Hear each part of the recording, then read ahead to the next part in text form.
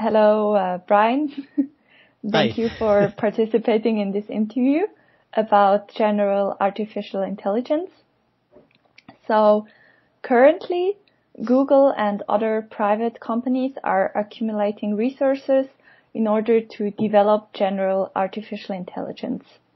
What are the main threats posed by this technology?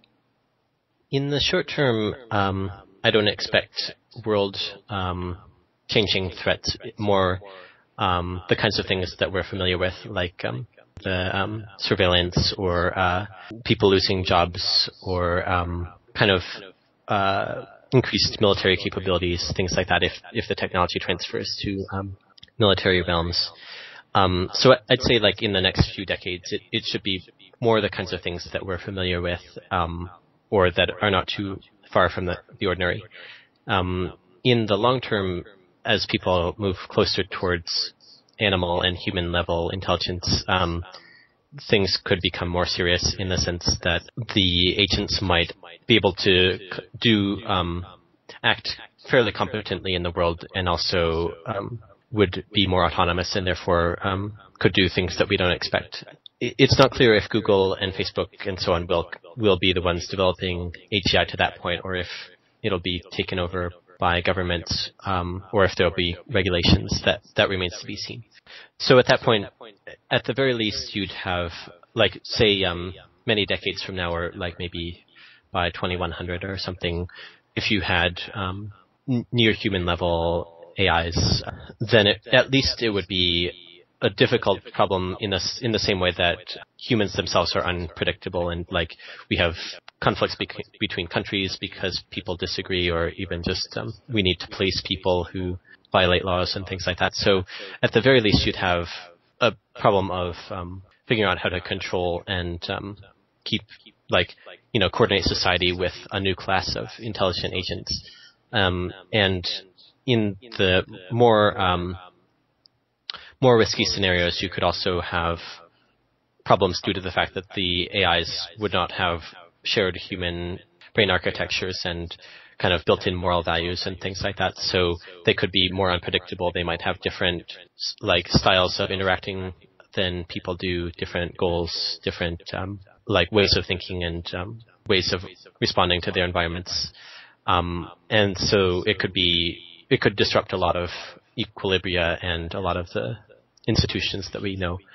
Yeah, one thing I would add is that I think a lot of people, like, often AI is portrayed in terms of humans being taken over, and usually the risk is seen as just humans being replaced sort of by the next level of evolution. And what I would point out is that AIs have their own kind of self-worth also, and their own goals and, like, their own experiences, I would argue. And so it's the bigger problem is instability and the potential for conflict, or the potential for violent outcomes, or outcomes that cause a lot of suffering, rather than just humans being replaced per se. Mm-hmm. So, like, a lot of times it's an us versus them kind of scenario where the machines replace humans. And so I would say that the bad outcomes are ones that result in a lot of suffering rather than just humans being replaced. In the end, it seems like millennia from now, it seems very likely that humans will be replaced, or at least humans will not be in control in a few thousand years, unless there's like a major social breakdown and we go back to pre-industrial civilization or something. If we look at the more military implications, and you talked about state takeover, do you think it's likely that we could face a second Cold War? It's certainly possible. I think, in some sense, there's already competition among companies and countries. Like in the drone realm, we sort of have competition to build better drones and better robotic fighters and things like that. It's not at the Cold War levels, in part because it's not like nuclear weapons where it would be catastrophic to unleash a given drone or anything like that. But as we move closer towards human level AI, the stakes could increase, because human level AI could be a major competitive advantage for a country. I mean, both economically and militarily. So in some ways, the pressures for competition could be even stronger because it's both economic and military value to have AI. Although, unlike the Cold War, the economic side of things could lead to more trade than in the Cold War. Like, if you were primarily motivated by economic reasons, then you might want to sell your technology rather than building it in secret. So those could be some differences. But I think it partially depends how abrupt the advantage is.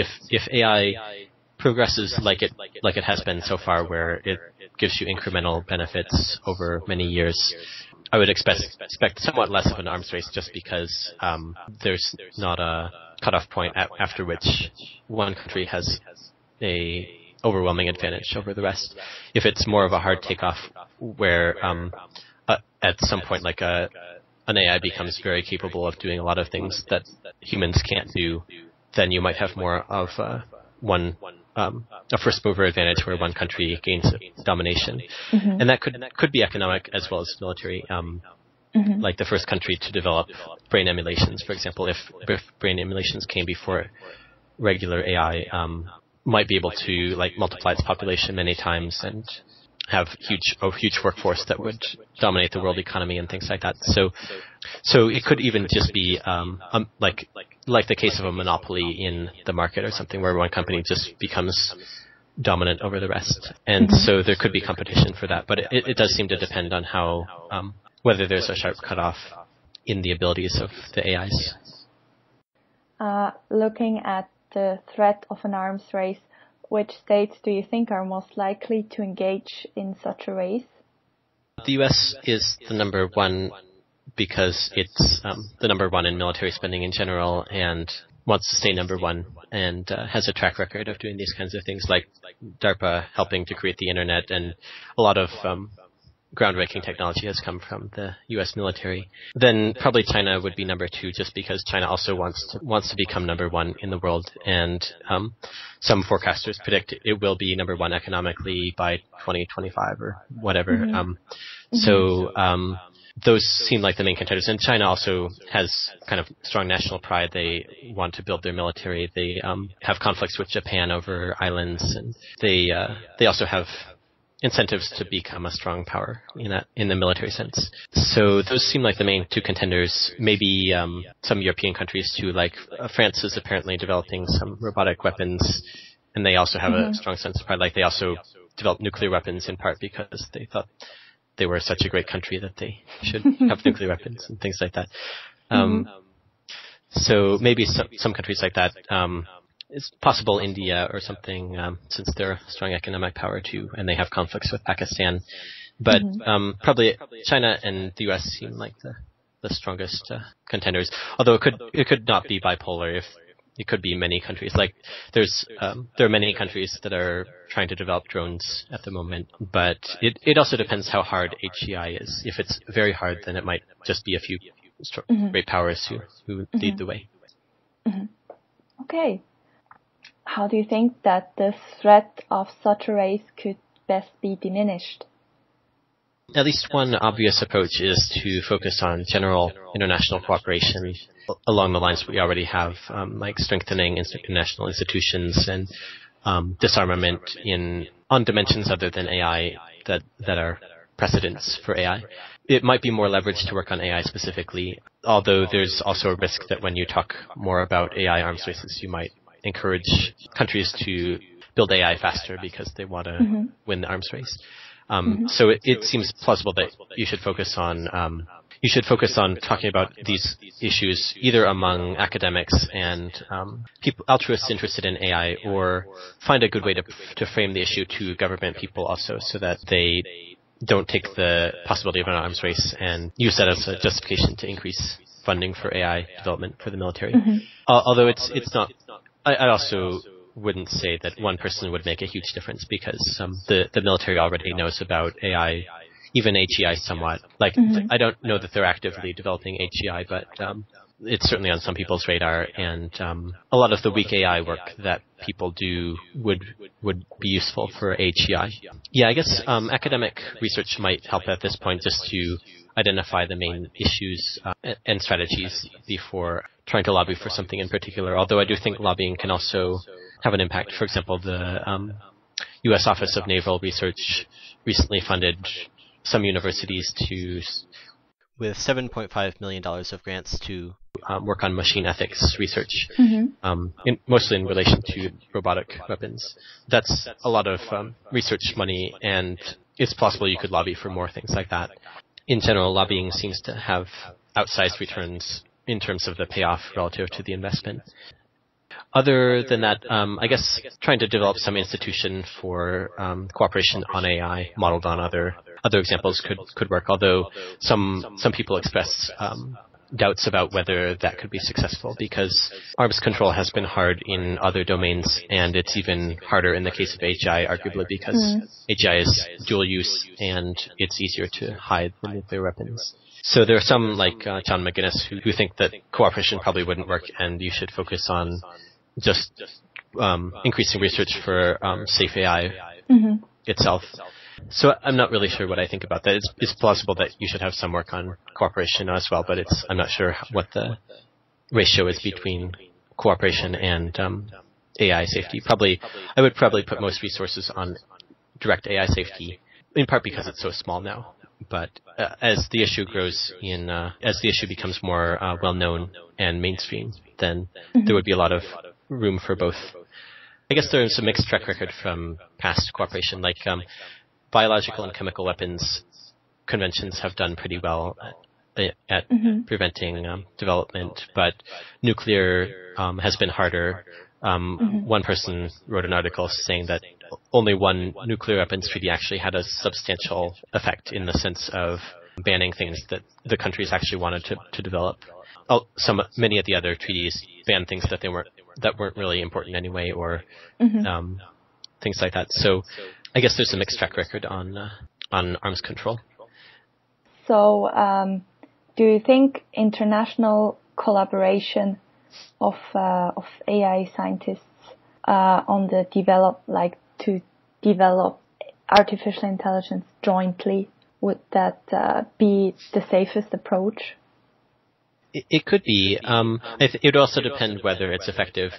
Like some people complain about the UN Security Council not enforcing its resolutions and things like that. So it depends whether it would actually work or whether it would be held back by bureaucracy and then would be outcompeted by some private, or some national group. But certainly if it could work, that seems like a good approach, because the problem with trying to slow AI in general is that somebody else is going to do it if you don't. So it may not be a good idea to just not develop AI at all. And so if you have an international group doing it, then that's a way to keep going, but have it more cooperative and reduce the incentives for trying to do it yourself. But yeah, it might depend a lot on how successful it was. I guess there was in the 40s, there was something called the Baruch Plan. You may have heard of that, to do something similar, although not quite the same. I think it was to give control of nuclear weapons to an international body or something. So I guess that was rejected. But yeah, so it wasn't very widely accepted. And so the same might be true of an AI thing, but we'd have to see. It depends what people want out of it. If it's just for economic success, then it might be more successful, because if you just want AI for economic benefits, then it actually could be nice to have other countries pitch in to help fund it. But if you want it for dominance over other countries, then it's harder to sell to somebody like the US who wants to remain a world superpower. Of course. So, if states actually engage in negotiations about general artificial intelligence, they start come up with a draft treaty, what do you think should be the core of such an agreement? So some of it might depend on the details, and John McGinnis makes this point also, that a lot of the regulations might be best done by people who actually know the details, or in his case, he was saying like differential funding of the safer projects could be done by people who know the details rather than trying to come up with high-level regulations. But you could still have some general principles. So I guess Bostrom has one in his book. But you probably know what it is. I don't remember the name. The common good principle. Yeah.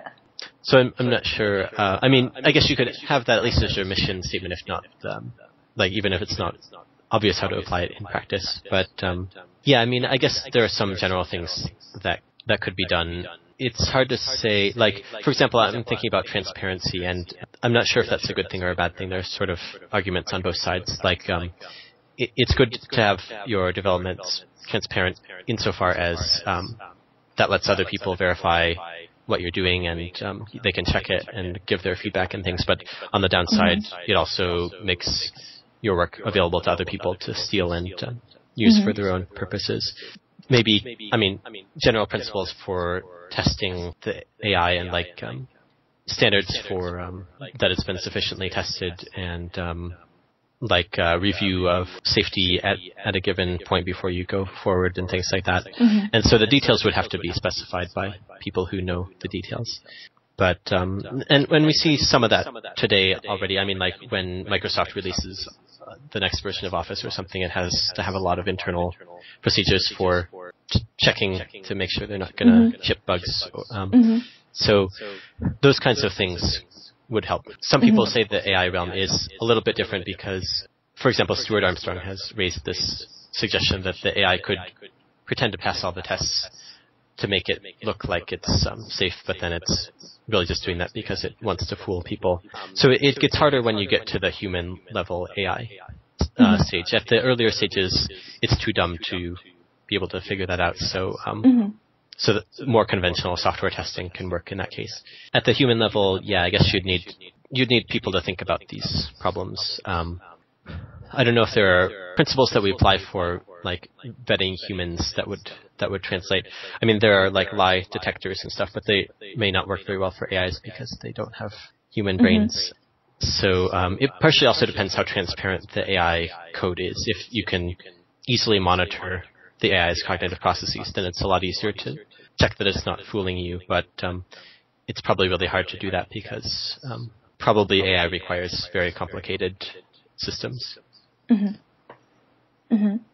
So what do you think if there will be no international agreement, if the negotiations will not be fruitful? It could go a few different ways. It depends a lot on what HEI looks like and where it comes from. So it could be that it's developed by companies like Google with an eye toward commercial products and things like that. I recently added a scenario to my essay on AI, where I talked about just as one example, not something that's likely, but the scenario is that personal digital assistants become more and more sophisticated and develop better models of their users, and therefore can become sort of like real human personal assistants in doing tasks that the users want. And eventually, as the AIs develop better models of their owners' brains, they can do more and more things autonomously. So that would be sort of a commercial route mostly to HEI. And in that case, it's hard to say what the safety implications would look like. It depends how hard the AI control problems are. Whether if you can build really good models of the user's psychology, then maybe safety would come fairly naturally. But there might be things that you didn't think of that make it go wrong. So I'm not sure if regulations would help. Like, I guess regulations have a mixed track record of preventing harms from technology. So in that case, and then also there might be a social movement to amplify concern for AI risks, like we've seen already a little bit. And so in the commercial case, there could be arms races in the same way as the international case between Google and Facebook and Baidu and other tech companies. So I think regulation might actually have a little more success in that case, just because it's easier to regulate a company than a country, because the international scene is an anarchy, whereas like technically corporations are registered with the government. Yeah, although it's possible, like, if Google became such an important company that it's too big to regulate because it would destroy the world economy too. Like it could threaten to destroy the world economy or something. That could be a little different. So those are some scenarios in the case that it's commercial. And then if it's developed by militaries, yeah, it could become an arms race. It could be that the U.S. takes the lead as it has for many technologies. Maybe the U.S. would succeed in developing HAI before other countries, and then the U.S. maintains its control of the world. And so again, there are many possibilities for what it could look like. It could be if AI control is not too hard, then they might do an okay job, and it would just mean the U.S. kind of takes over the world. If they don't do a very good job, maybe you'd get undesirable military robots that cause harm. Like if they're not too smart, maybe it would just be kind of a wake-up call to the world to focus more on safety. If they are smarter, then you might get some unintended consequences, like AIs with values that you don't agree with that take over. So yeah, all of them have a lot of possibilities. I think unsafe AI is not necessarily very likely, but maybe not unlikely either. Okay. But yeah, I guess the main point about the arms race scenario is that there might be more more pressure to develop first. So it's more likely you'd make mistakes, or just not even consider moral values in general, even if you don't make technical mistakes. So do you think that some international negotiations should be initiated as soon as possible? Probably it would be good to have some international organization that works on, like, even just narrow AI right now, because I think if you tried to focus on general AI, people would laugh at you for the most part, because it is many decades away. But like if you started some international AI agency or whatever, and then that could naturally evolve as the technology becomes more powerful. Yeah, it's probably you need people like us or academics to focus on the long-term scenarios at the moment, because they're more speculative and harder to get taken seriously. Yeah, so in general, I would push for more either research, like both research and popularization. Although there are downsides to the popularization, as we talked about. One is the possibility of sparking arms races. Another is the possibility that the public gets scared and does irrational things. It's hard to say what the impact would be if the public got scared of AI in the same way that it's scared of Ebola or terrorism or things like that. Well, maybe. It's hard to say. I mean, it could lead to irrational policies, or it could lead to good stuff. So I'm not really sure what would happen. And it's kind of interesting it hasn't happened. I think part of it might be because, well, part of it's just because it's very weird and not different from our normal experience, but it might also partly be because science fiction makes it look like it's just fiction. Because almost everybody knows about AI is taking over the world from movies and books. So it's interesting that they haven't taken it more seriously. How would you, what do you think would motivate countries to engage in such preventive negotiations or into building international agency for artificial intelligence? I would guess a lot of it would be domestic pressure, because ultimately countries are motivated by staying in power. I mean, people in power are motivated by staying in power, and so that can mean their country staying in power relative to the rest of the world, but it can also mean their administration staying in power relative to their electorate. And there's some evidence that popular pressure in the 80s changed Reagan's stance on the Cold War significantly. He went from being very pro-nukes to wanting to push for disarmament, and the most significant disarmament treaty happened in his administration. So yeah, I think a lot of these things do come from domestic pressures, and we've seen that even historically, like nationalism leading to warfare and things like that. And I guess like cultural values could matter a little bit too, although like the fact that the leaders grew up with certain values might lead them to follow those values at least somewhat when they're in power. So I mean, like changing popular opinions can help both because it changes what the public demands, and also because the leaders come from a country where those values exist. So like popularization would be very useful in that case. Yeah, in some ways, it's hard to say if it's the most leveraged strategy because there are lots of people who want to push for world peace and things like that. So it's like not a rare thing to work on. There are countless authors and musicians and everybody who try to promote those kinds of values. So I'm not saying that's the best approach necessarily, but like in aggregate, it's possible that could have a significant impact. I mean, what the public thinks. Also, like reducing xenophobia and nationalism. Yeah, just having more willingness to cooperate, and it seems like a lot of conflicts are driven by nationalism at the moment. Beyond that, trying to change the dynamics could help too, if that's possible, because to some extent, the outcomes are driven by game theory, or even if not formal game theory, by informal dynamics of the system. So the first approach is sort of like in game theory, you change the payoffs. That is like if you change your values, then you change the payoffs of a given action. The second approach is to find different, to change the game itself and change the dynamics of the game to make better equilibria become optimal.